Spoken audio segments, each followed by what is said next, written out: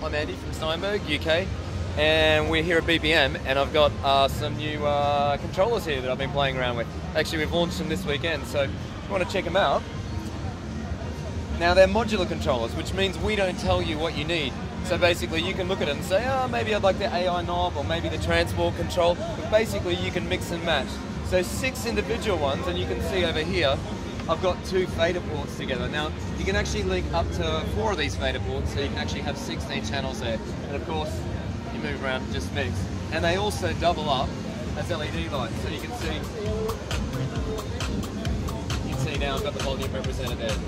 So that's quite neat there. If I want, I can flick through my banks quite easily, so it doesn't matter if you're working with a lot of tracks. But let's start over here on the right-hand side. Now, the idea of the AI knob is advanced integration. So it means whatever I point my mouse at, it's going to edit. So for instance, if I open up this window here, and I just want to change a little bit of attack on my hypnotic dance track, I just simply point and shoot, so it's that easy. If I want to move it away and say maybe automate something, I just click on the lock button, and you can see it's still editing the attack feature there. But even down to things like when I first go into Cubase, I don't need to touch my mouse. I can just use this knob right here to go and find my old recordings, or go through a set of preset templates that we have there to make life easier for you when you first start. If I want, I can just exit straight out of that. Also doubles up as a jog wheel. Let me just close that. And of course, we've got a volume knob here. But there's also 4 function buttons. There's 4 function buttons on this, 8 on this, 8 on this, and 8 on this. And you just use the shift knob to access different ones. But I can now go into Cubase, because basically, you know, Cubase and Nuendo are brothers. Everything in Cubase is assignable. So we can just go in and find the actual unit that we want, Cubase AI. We can set that to any type of category, and then you can see how many different commands there are on each category. So I work with samples a lot, so I've got that set to my media base, so if I want to open that up. Also tempos. We want to speed stuff up, slow stuff down, it's quite easy. And then of course I've got add track, and here I've got my mixer. So very easy to make your way around it. The next one, the CH, a channel controller. So this basically makes life easy for us on the channel. It represents exactly a Cubase channel. So at the moment I'm working with Hellion Sonic SE, which comes in Cubase. So I just click on that button, instantly I can open up my my window there and start editing. Of course, point and shoot again. Want to close it, I just do that. If I want to say work with EQ, I can just click on that button, and I'd normally have my EQs turned on, but I can move across to my quick control here and instantly just start editing my EQ very easily. Let's say you're doing a mix and you're working with vocals. And the thing is, we tend to start adding a lot of stuff to our mix sometimes, so maybe we want to just go back and A/B it and go back to the original one. So we can instantly just bypass our inserts, the EQs, and the sends. So great for the mix down. A couple of other things, that's obviously our track inspector. Read, write, so we've got our automation functions there. Once again, so if I wanted to maybe drag this out and I wanted to loop the track that I've got there, I just highlight it. And you can see I've got a quick command there just to set up fill loop with the locator. So that all makes a lot of sense. You've got a pan function, you've got this volume ribbon control here, so you can very easily edit the actual channel. But a couple of really interesting things. If I want to work with my automation straight away, I can just click on the folder here, and instantly it brings up my automation in Cubase. This freeze function is something that scan customers don't use, or don't need to use, because their computers are so fast. But let's say you've got an older computer, you need to go and see scan, by the way, if you've got an older computer, but we've got this freeze function here. So let's say our computer's running a bit low on juice, and we're hearing a few cracks and pops, and these days, technology is developing so fast that basically you need a lot of RAM, or you need a decent amount of RAM to work with, you know, the high quality samples that we've got. But this freeze guy here, if I click on this, you'll see on the screen there, it now comes up with a freeze channel option.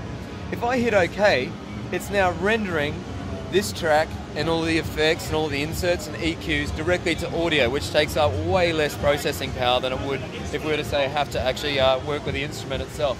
If I want to unfreeze it, I just simply click on it, hit unfreeze. So when I first saw that button, I was thinking, oh, I wonder why they've got that in there. But if you're using a laptop like me, it makes life so much easier on the road. Okay, moving across to our quick controls. Quick controls is something that Cubase has had for some time, but basically it means we can assign anything in Cubase to this unit right here. So if I want to go into something like loop mash, I'm just going to click on this guy, say synth, loop mash, open it up. I'm going to click on this guy right here, we'll go into the media bay, we'll find something. So now I've got a whole lot of samples loading in here, so you can hear that playing around. Now if I was to use this live, the only thing I've got at the moment to edit these similarity sliders is my mouse. So that's, you know, it's a little bit tedious really. So what I'm going to do is quickly click on the in-out learn, go to quick controls, aim my mouse at the first one, bang, bang, bang, bang. So instantly now I can start working with it.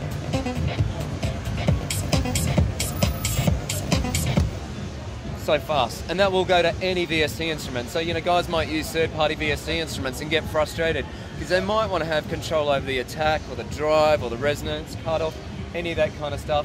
Now you can see it's so easy, just to hit learn, point, shoot, and that's taken me less than a second really to set up. And I think I showed you before on a different track. Close this, go back to Hellion Sonic SC. I want to work with EQ. Once again, I just go back into my EQ knob and I can sort it out. The other thing is we've got shift buttons. So shift, you can see, is turning all of my EQs on and off very quickly. So I just load up my EQ, bang, turn them on, and away I go, start working with it. So the rest of that kind of makes sense. You've got, again, another read-write function here, channel select, so we can flick through the channels. Over to this guy, the transport control. Now the transport control, it's quite easy to explain. It's the one that gets you places in Cubase. So it makes it easy for us to find our way to any point in our song almost instantly. So for instance, if I'm working with this track here, I might want to work with the first 4 bars. So I've got my left locator there. I'm just going to click right here, instantly hold down shift, set my right locator, and now I can go into cycle mode, and that will just loop over and over and over again. If I want to go to the left locator, I just click on left. If I want to go to the end of my locator, I just click on right. So that all makes sense. This will add markers. So if we want to have a marker for our verse, a marker for our chorus, we can do that very easily. If I just want to work with this one section of track right here, I just highlight it, click on this button, you can see instantly my locators have set to left and right there. So you can see it's very easy to find our way around in Cubase. But probably my favorite feature on this is the ribbon control. And this is one of the coolest things about all of the different CMC units. At the moment, I'm working with this track. I'm not so sure on the tempo. So I'm just going to hold down shift and select tap tempo. So maybe I want to, at that speed, I want to slow it down. And this is possible now due to the amazing time stretching and pitch shifting algorithm in Cubase. So if we want to slow it all the way down.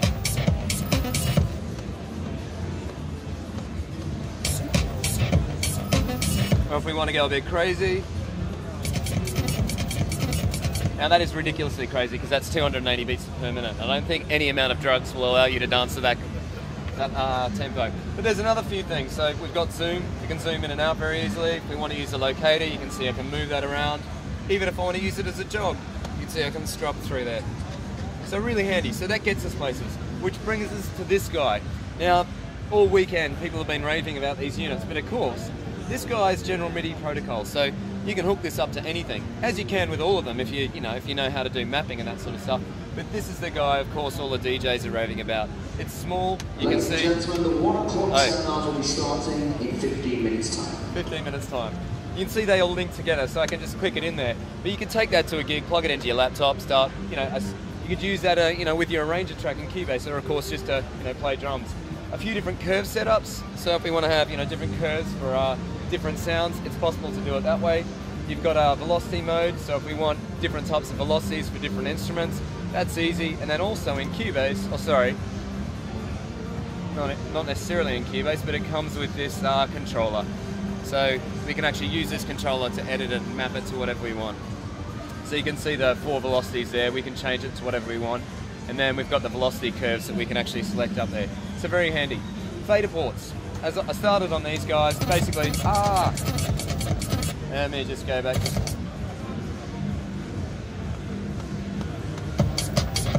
That's a little more respectable for this time of the day. But you can see if I'm doing my mix, I can just basically work through it. So you can have up to 16 of these working at any one point in time. So the price is, I think, $165 retail, and the rack is about $109, I think. But there's 2 different racks. So there's this rack, and there's another one that's a little bit larger that allows you to put our other controller, that guy in the window over there, the CMC. The CC121. You can put that in. Yeah, you can put that guy in the middle, and then you can have 2 rack units on either side. But it works seamlessly with all Cubase aspects, even down to things like the control room. So this, for instance, this UR28's got 6 outputs on it, so I can have, you know, the drummer going to one, the guitarist going to another, the singer going to another one. I can come into Cubase, go into VST connections, turn on my control room feature. Be faster if I had a scan computer. Go to the outputs, and you can see here it's very easy to actually assign it to different outputs. Now that I've done that, I can go into devices, my control room mixer, and basically I can sit here and monitor it. So using, say, the AI knob, the guitarist says that's a little bit too loud for me, so I turn it down. The singer says maybe I want some more, so I just point and shoot and move that up. So it's all about making the environment right for them, you know, the performance environment right for them in the studio. But another cool thing is they might say, right, well, you know, we're actually recording at home and grandma upstairs doesn't allow my Marshall stack. So now we can just basically click on this guy and give them distortion through their own, or, you know, different amp simulations through their own headphones. And of course we're only recording the clean sound to tape. So this is all about being able to monitor everything and include your whole entire studio right here, virtually, basically inside of Cubase. So to make it easy, if I want to, say, work with them in a performance environment, the guitarist might say to me, mate, I don't really like the singer. Do you reckon you could get rid of the singer in my headphones? So I say no problems, I can just customize this view, turn on their sends, and now you can see on the guitarist channel, I can drop the vocals down and have more of the guitarist in the send. So I can do a mix virtually right there in Cubase. So they work with every aspect of Cubase. It's not just, I guess, the traditional, you know, means of, you know, just simply hitting record, play, and working with just, you know, general features, I guess. So yeah, we're pretty excited about them. There's been a massive buzz at this show, and I think they're going to do very well.